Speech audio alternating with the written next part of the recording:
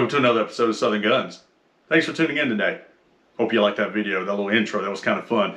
If you grew up on the greatest cartoon of all time, smash that button for me. Let's jump into this video. So, today's video is on this new optic I just got. Primary Arms SLX 3-power prism. Let's go ahead and make sure that is safe. No magazine. No rounds in the chamber. Gun is still on safe. Alright, taking a look at this thing. This thing is an extremely small. I know there's a lot of videos. This is just my initial impressions of the rifle. Or, I'm sorry, initial impressions of the optic. If you look, you can see that it is on, I guess, like a reverse cantilever. It looks like it's raised a little high. Actually, I really like the height of it.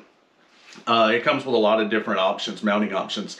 And that was actually something else. The mounting options are set up with a ACOG footprint. Coincidentally, this has got a lot of ACOG features on it, and I'm about to try and jump into that. So the ACOG features on this optic, and I'm not saying this is going to be beating out the ACOG at all. This is nowhere near an ACOG level. ACOG is extremely durable. Is this as durable? Who knows? Is it durable enough for me? Yes. So this has a ACOG mounting footprint, so I can change out the mount on the bottom for whatever type of ACOG quick release or whatever you want. It also has, if you look here, this little feature here can be replaced with different heights, however you want to mount it. It comes with multiple different features. As far as shooting it, you can shoot this with both eyes open. It has red illumination. I'm sure a lot of other videos have it, and I can actually still see just fine with this. So right now I'm totally good with what I'm seeing. I have complete sight picture through the optic and also through my peripheral vision, so I don't lose anything. How does it shoot on the range? That's actually really interesting. On the range, I actually zeroed this at 25 yards, gave a rough 0. And so I went to the CMP, to the unknown range, and I found a 100-yard target. And so I said, well, let's just see what I hit at 100 yards. And so I hit 100 yards. So I used the BDC reticle on the inside of the ACSS Raptor reticle on the inside of it, and started basically using that drop reticle and started hitting targets all the way out to, I think, right about 350 yards. So I'm pretty sure I was at the limits of what the capabilities of a 10.5 inch can do. Check it out.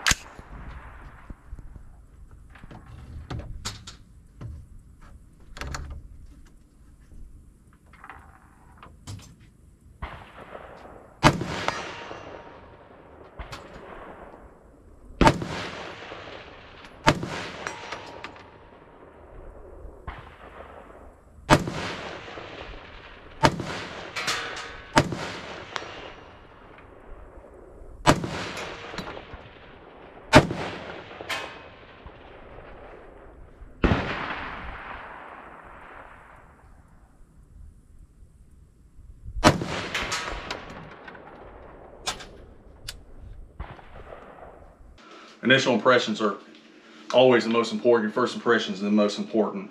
So what's my first impressions with this optic? So far, I really like it. I wanted an ACOG. I'm not gonna lie, I can't justify the price of a new ACOG or even a used ACOG for 20-year-old technology. I'm not saying the ACOGs are bad, don't say that. I would love to have an ACOG. I can't justify the price for something that is over 20 years old. Whereas I can justify a $300 optic that works for the level that I'm shooting, which is I don't shoot as much as I used to. I can justify this. It's extremely light, small, compact, and it is unobtrusive in the way of it doesn't take up a lot of real estate on the rifle itself.